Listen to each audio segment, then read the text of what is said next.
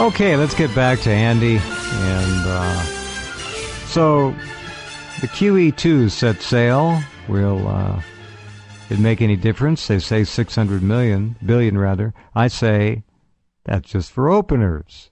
So they're bringing a boat with 600 billion more. So that's the Dorito solution. To crunch all you want. They're just going to give you all the money that you think you need. Just keep doing what Andy has always said. Just putting another zero there. One more, one more. Doesn't matter. I saw that $100 trillion Zimbabwe note. If you haven't seen one yet, it's quite a sight. You have one, don't you? Indeed, I do. I've been, I've been passing them out since the $5 million Zimbabwe note, and we went from 5 million to 50 million to 5 billion to 50 billion to 500 billion, and now their dollar, if you will, what it costs to buy a gallon of milk, is a $100 trillion note. And the heck with Weimar, Germany inflation.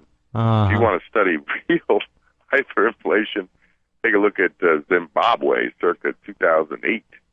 It's unreal. Totally unreal. Sure. Considering in 1980, you could have bought the whole country of Zimbabwe for $100 trillion.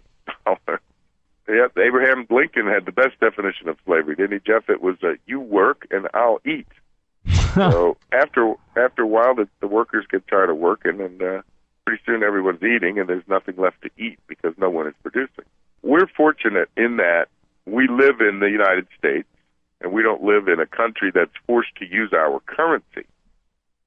So every dollar of inflation that we feel here at home, there's $4 being exported around the world.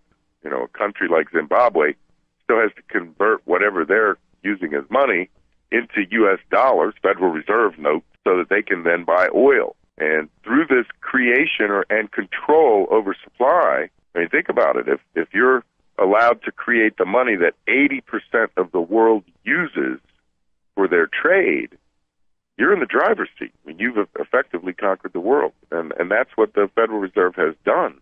So while we may think it's a cancer on our own monetary system, in fact, we've exported it throughout the world, and it has infected the entire world's financial system.